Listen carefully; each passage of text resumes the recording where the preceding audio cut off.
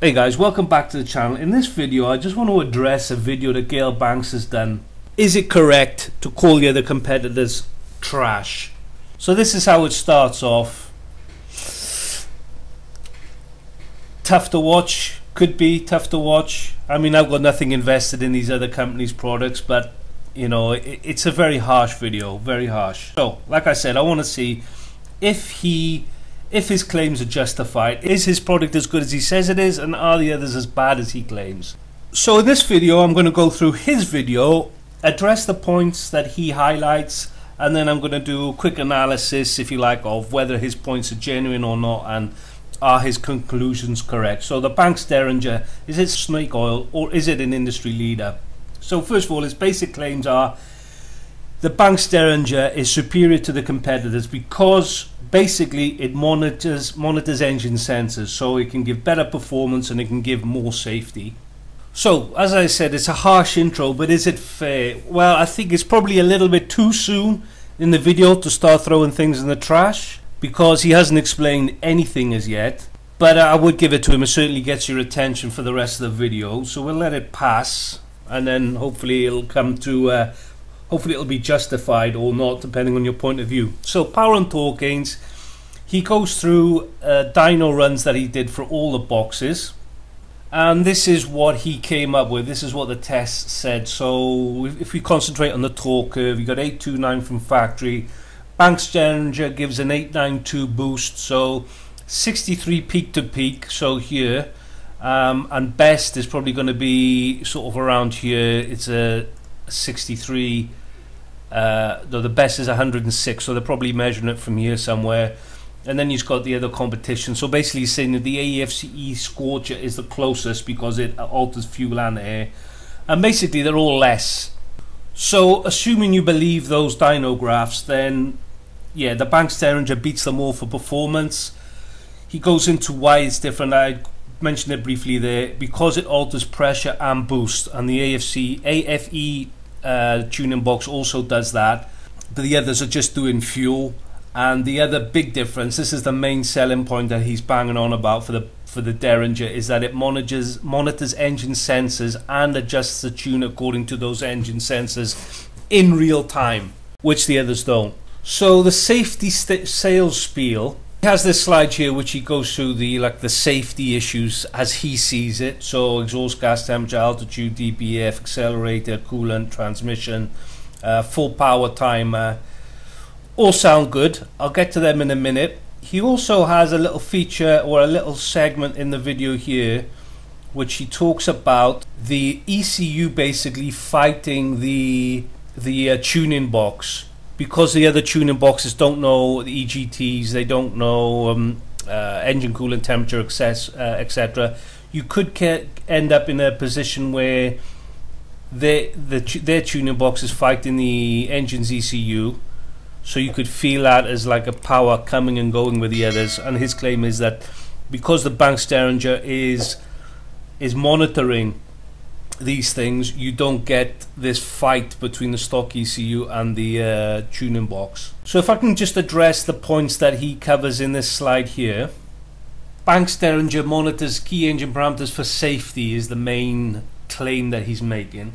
So with regards to EGT, other boxes will rely on the factory ECU pulling the fuel.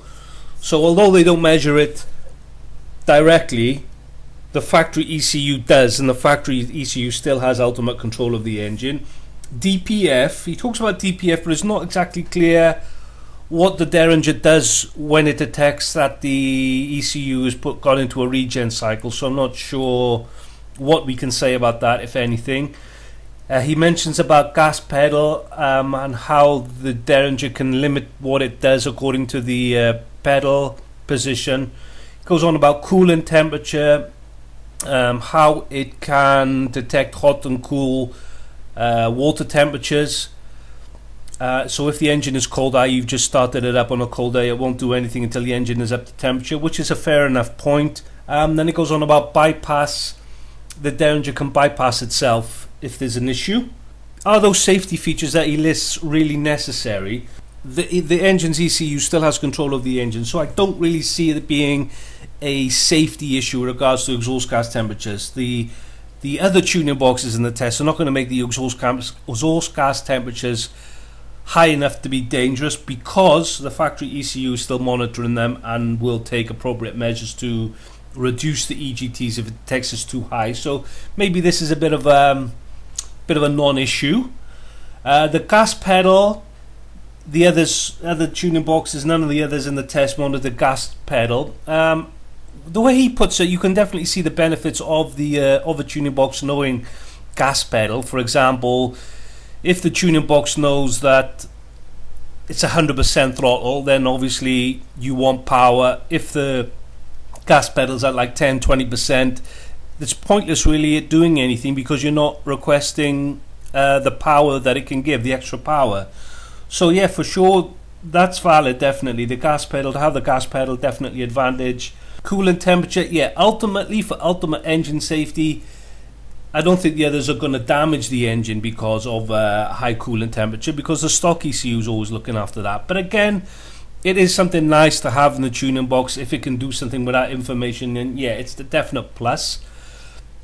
And the bypass, look, generally I'd say that the other tuning boxes in the test are probably going to be ultra reliable, like they're probably going to be like gravel in effect, yeah.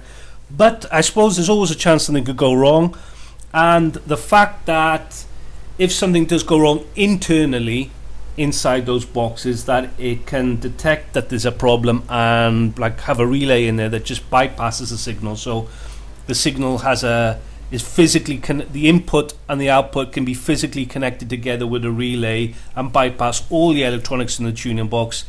Yeah, I mean, if you can put it in there, it's a nice thing to have. I don't think it's like a big thing for a manufacturer to do. So really, they should all do it. But you know, like I said, they tend to be like gravel. I'm pretty sure like they're not going to go wrong anyway. So you know, it's not a critical thing, but it is a nice to have feature. Just to wrap it up then, really, like the monitoring the ECU and the coolant temperature is not strictly necessary for the safe operation of the engine, but it does. But if the tuning box can monitor the engine sensors, you can definitely run a more aggressive tune without bumping into, without creating check engine lights. For ultimate safety, I don't think it's a safety issue really. Basically, that's the thing I'm trying to say here. It's not going to affect the life of the engine, in my opinion. But from a performance point of view and for a fuel economy point of view, I can definitely see how there could be benefits. If I was going to be ultra critical of what Banks is saying there, he's making it sound like it's a safety thing, where I would say it's not really a safety thing, it's more performance and a fuel economy thing. About the bypassing, like he's saying how important that is, but I did mention, you know, it's like gravel. I don't think you're going to have an issue. Yeah, okay, let's say it's a safety feature to have a bypass for the electronics there, so the engine doesn't stop working, doesn't cut power completely. So we'll give that to him on the bypass. So in summary, is the Derringer more advanced? Absolutely, yeah, of course it is. If it's monitoring the engine signal, engine sensors, then yeah, it's more advanced, and it does open up, you know, massive possibilities. I mean, they could do a lot with the tune of that of their tuning box when they know that information.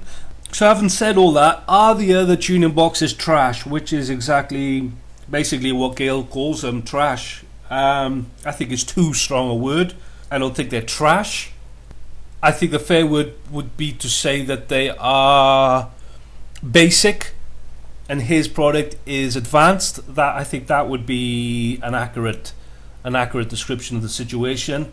And then moving on to the conclusion. So is the Derringer superior? Well, assuming, very important word here, assuming the Banks Derringer genuinely exploits the possibilities that you get from monitoring the engine sensors, then in principle, yeah, the Derringer must be far superior to the other tuning boxes that do not do that. And with regards to the future of these things, I think as factory ECUs become more complex, more difficult to rewrite, I would say that the Derringer, or how it works, is going to become the norm. As of today, in my experience, from my knowledge of the tuning box industry, I'd say the Derringer is one of the leading tuning products in the industry It may be the best, I don't know that. Other tuning box manufacturers in the next 5 years will probably all be tapping into the OBD, into the CAN data to make their products better. In summary, I think it's unnecessarily harsh, the way he puts it with trash. I understand why he did it, to get attention, obviously to sell his own product. I think the more accurate word would be to say that the Derringer is much more advanced than the other tuning boxes that are in the video. I'd say that is a fair evaluation of the situation. So that's the video, guys. So, as always, if you enjoyed the video, please subscribe, vote on it, and I'll see you again next time.